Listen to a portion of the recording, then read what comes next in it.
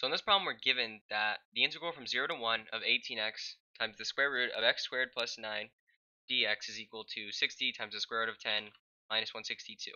And they're asking us, what is the integral from 1 to 0 of 18u times the square root of u squared plus 9 du?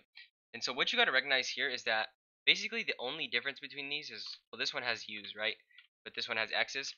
And the difference is these numbers here. So this one is going to be from 0 to 1, while this one is 1 to 0.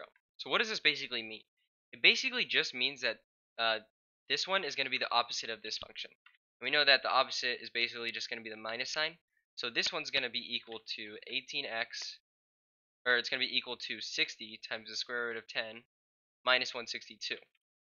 So the answer to this one is just going to be the opposite of this. So we just got to put a minus sign around it. So it's just going to be minus 60 times the square root of 10 minus 162. And we can rewrite that as, and I'm going to move this out to the front, 162 minus 60 times the square root of 10. And this right here is going to be our answer. So the answer to this question is 162 minus 60 times the square root of 10.